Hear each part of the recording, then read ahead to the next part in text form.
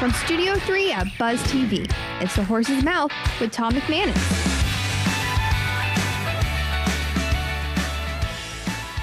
All right, welcome into another edition of The Horse's Mouth here on Buzz TV at Tommy Max, of course, at my bar. Brought to you by our good friends at Heritage Capital Group and at Farther. Great to have them both on board. The financial wizards are here. The financial wizards are here. They're sitting right here at my bar. We're talking finance this time around. So let's welcome in the panel. Daniel Gilham is here from Farther. What's up, Dan? Doing well. How are you? Doing well. Look Dan at you all Daniel. Casual. You know, out, it's going to progressively get more, accustomed to the bar. How's it going, man? Doing it's good? Going well. Yeah, going business well. good? Business is going great. I'm excited to talk about business owners. I think you know that's our target market. Yep.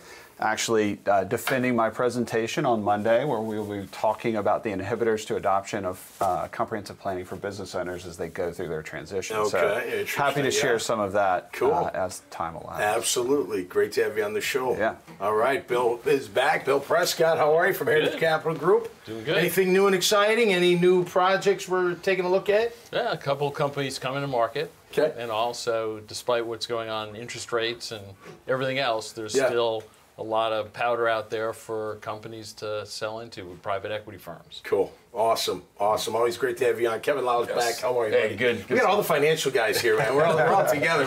How you doing? Everything good? All doing great. Yeah, this is right up your alley, right? I mean, you probably got a bunch of clients that are looking to sell their business at some point, trying to figure out when that's a good time. Yeah, absolutely. Yeah, I mean, I love working with millennial business owners, kind of like myself, essentially, and looking for a non-traditional path to retirement or financial independence is what I like to call it. The traditional financial planning, the traditional retirement plan, it's not working. You know what I mean? I mean, the traditional 60-40 model portfolio, I mean, bonds are down 20% over the last 2 years. Stocks are also down significantly. So it's just, you need to find alternatives, to the traditional path if you're going to maintain financial independence for 30 plus years. Yeah, diversification too, right? Absolutely. Offset some things. Jeff is back as well. How are you, my man? Good to see you. Welcome back to the show. Always a pleasure. Yeah, well, this same deal for you, right? I mean, you've got some clients, I'm sure, that are right up this alley. Oh yeah, that's where I cut my teeth in the business. Doing this going on 31 years, but business owners for me, I know 71%, I think, have no succession plan. They have no idea of how they're getting out of this thing. Right. They're so focused on what am I going to do today to run my business, and they're not thinking about tomorrow. So right.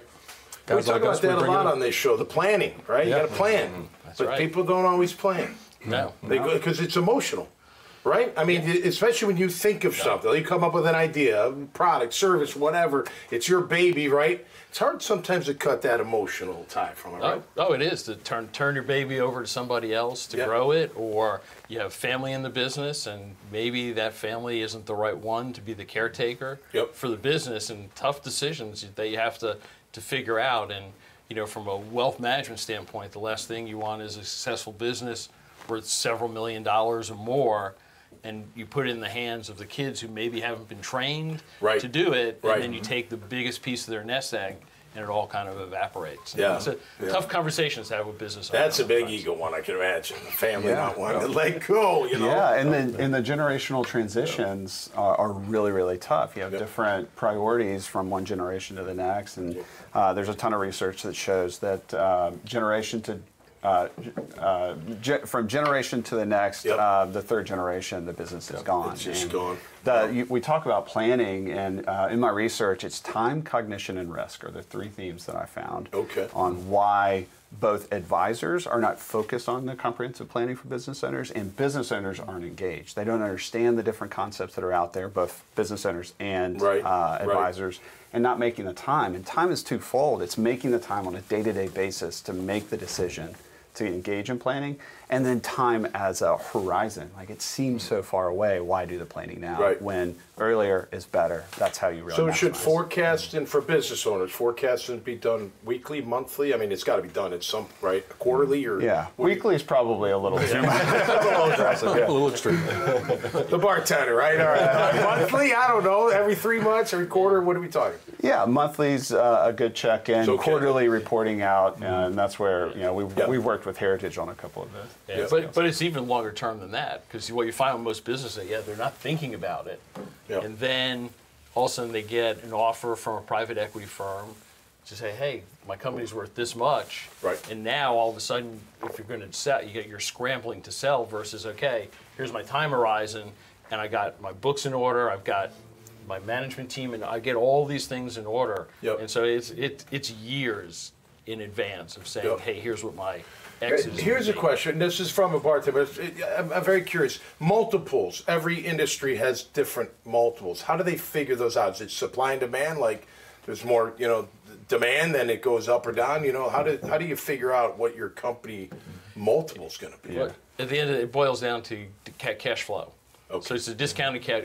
Everyone talks about multiples. Okay. But really, you come and you say, here's my historic financials. Here's what my projection is going to be. Yep. And then, what's the rate of return? So, you factor in risk factors where treasuries are. And that's why you're seeing in this environment, multiples have come down because interest rates have gone up. But it's a discount cash flow. So if I have a company that is growing and I can support the assumptions, they're going to go at a higher multiple than maybe a company that's just growing with inflation. And Fed did not increase or decrease, didn't do anything with the rate, right? Right. And I think bother you, or how does that make you feel? Well, based on that growth trajectory too, I think we just went through our Series B, so we just raised Lightspeed Ventures.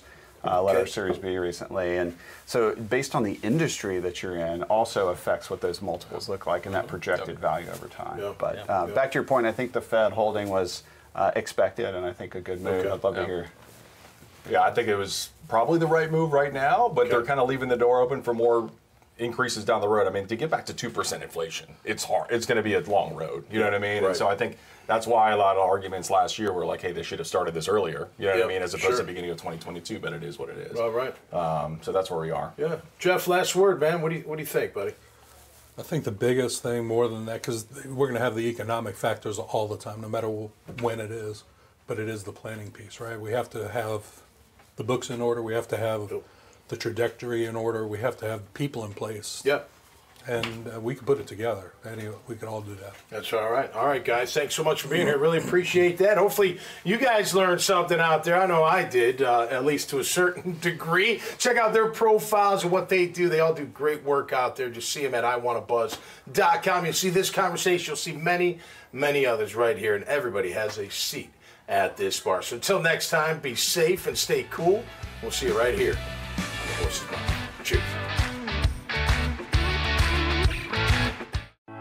The team at Heritage Capital Group is special because it's a collection of people across the spectrum. We have people who have been in the shoes of owners that are looking to buy and sell, and professionals that have executed transactions helping buy and sell companies for decades. I think when you talk to us, see what our experience is, see what our skills are, see the reach that we have, you'll be very happy with the recommendation.